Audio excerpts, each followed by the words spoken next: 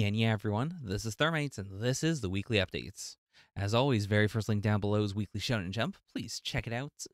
We got the brand new series Shinobi Undercover, which I'm hoping we stay Shinobi core with it. It feels like we are not. It feels like that is the initial hook that we are then going to use to basically just do Kill Blue again.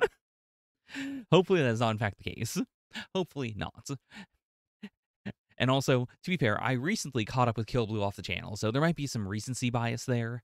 But yeah, it's the Shinobi Undercover does not feel as distinctive as I was hoping it would right off the bat.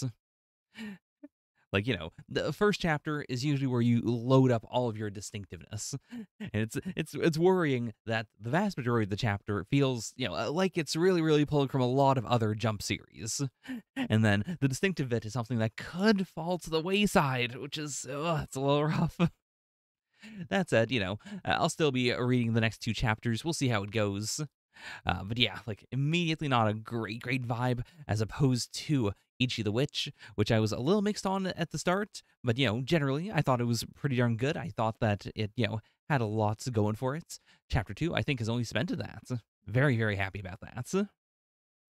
Everything else, cooking as always. Like, the rankings don't mean everything. As much as, like One Piece may have dropped a bit in, like, my overall ranking, it is still banging. I'm still very excited to see what happens next.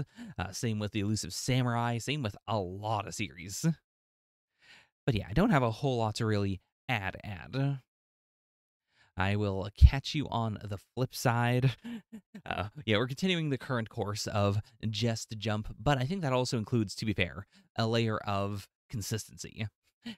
When I am, in fact, like, having, when there's other, like, projects in the mix, that tends to be when things get a little more unstable. Whereas if I'm in a situation where I'm mainly working on, like, other stuff off channel that isn't going to be, like, recorded stuff, generally, that does mean the Jump ends up coming out a bit more cleanly.